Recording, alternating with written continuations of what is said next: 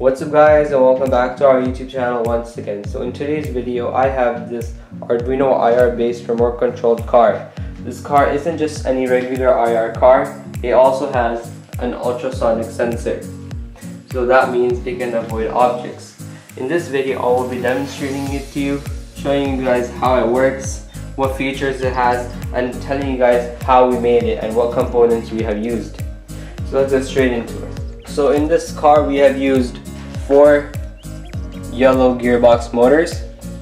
Our battery is connected at the bottom, and the platform we have used is this 10 by 20 centimeter 3D printed part. It's basically a rectangle and you can replicate it with any piece of cardboard you have.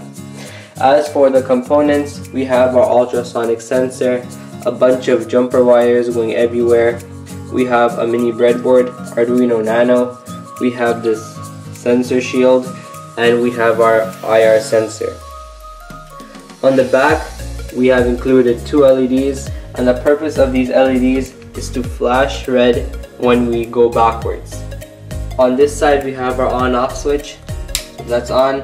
As you can see, the light's on, and you can turn it off. The zip tie here keeps everything clean and in one place. Here are the battery wires, so you just untake these out and then you can charge the battery. So right now it's fully charged, and I'm going to give you guys a few demonstrations on how it works. So right now I'm going to display the object avoidance feature. So as it approaches a wall 15 centimeters before it reaches the wall, the sensor will detect the wall and make the car move back a bit. So it's going to go sense the wall and then move back just a bit. So let's go test this out. Step 1, turn the car on, and now we press forward and watch it work.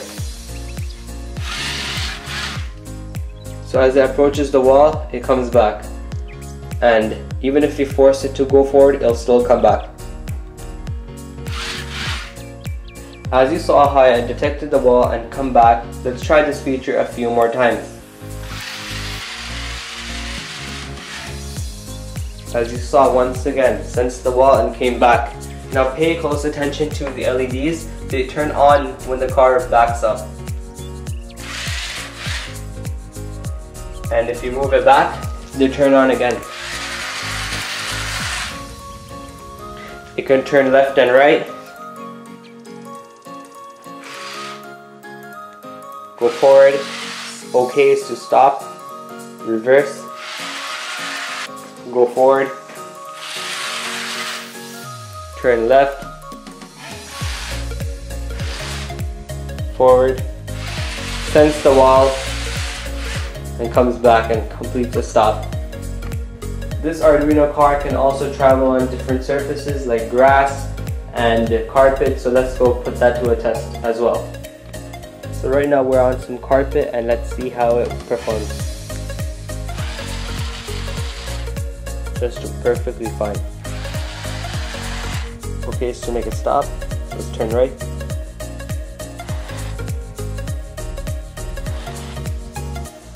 Make it go back. Stop. Forward. Stop. And you guys see that? Now let's test it on grass. Well, here in the grass in my backyard, and let's see it perform. Going forward. Okay, it's pretty good. Let's see how it does in this patchy area.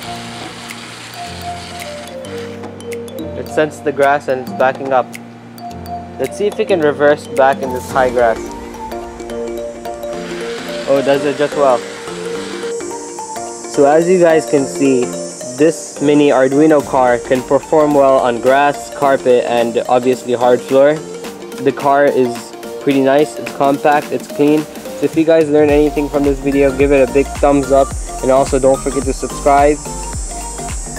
If you guys learned anything or found this video helpful, go ahead, please like and subscribe, and we'll see you guys in next week's video.